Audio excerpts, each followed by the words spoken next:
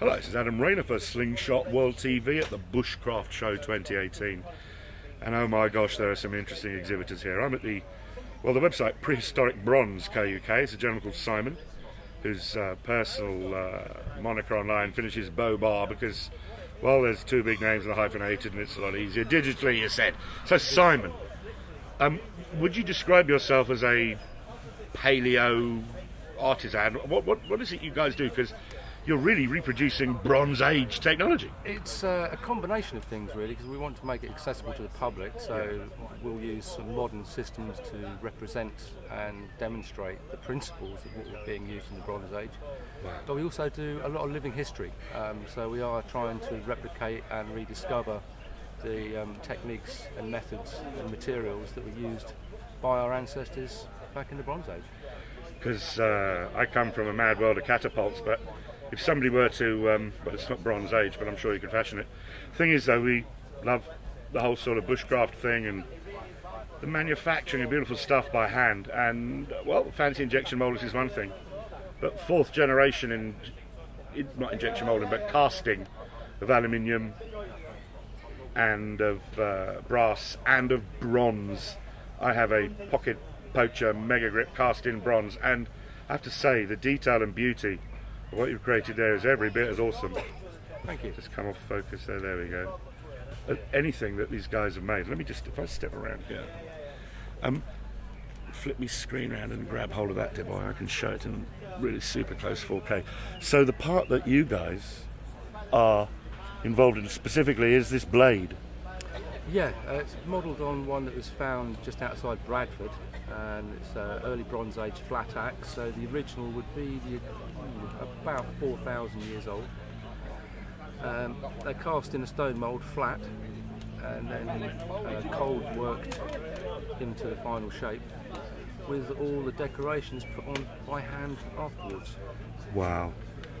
That was again all cold work. Explaining the marvellousness of 4K resolution, and Simon was saying, oh, it'll show all the flaws. Flaws, yes.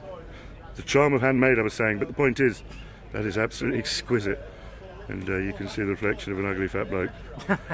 And my ridiculous pendant. The handles are very much experimental, because the wood very rarely survives, so it's just the best guess. Sometimes they work, sometimes they don't, and that's part of the journey. I was talking to you earlier, so let's get your face back in shot there, and you're explaining that when you actually supply one of your bronze axe heads, making the haft was definitely something that was for the person who bought it to do. This isn't just I'm buying a thing, it's I'm participating. This little one, it's an early Bronze Age one. How were they hafted? We don't know, but if you look at that shape, they're found that way. If you look at that shape, it's so versatile. You can use it as an adze, as an axe, as a hide scraper, a scroll knife, a chisel, a push knife. Could be many things. So you are looking at your early Bronze Age multi-tool, if you like. Perhaps even go as far as, say, a Leatherman.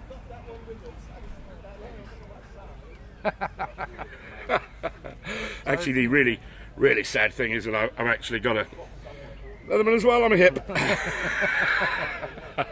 That was laughing at, not with, wasn't it? I heard you. Absolutely. Brilliant. You sad man.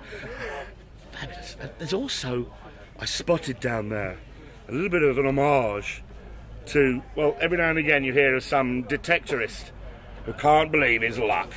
Because, well, are those not representations of things that have been found in solid sort of Bronze Age gold?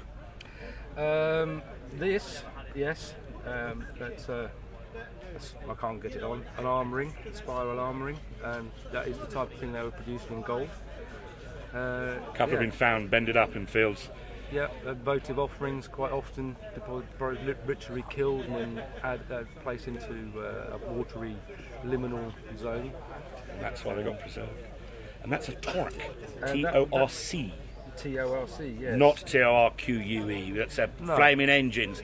I just had a row with somebody on Facebook and they were so convinced they were correct, and it was like, I'm so glad, yes. They have their origins in the later Bronze Age, but they're more known in the Iron Age. Again, they'd be solid gold.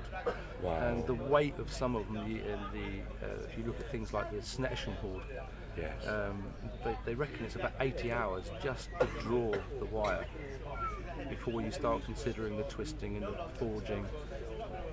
That one's based on one from the Ashmolean Museum. It's from the Iron Age, Bronze Age transitional period.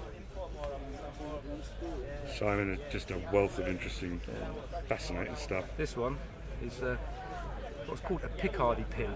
Yeah, your clothes well together. So would that be whether it was a hide or a great big piece of fabric, or we don't really know? They had exquisite fabrics in the Bronze Age. People quite often think they're in coarse woven wools and hide. Must Farm in Cambridgeshire has really opened the world's eyes. They've found a piece of fabric there made from linen, so it's processed flax, 26 strands per centimetre.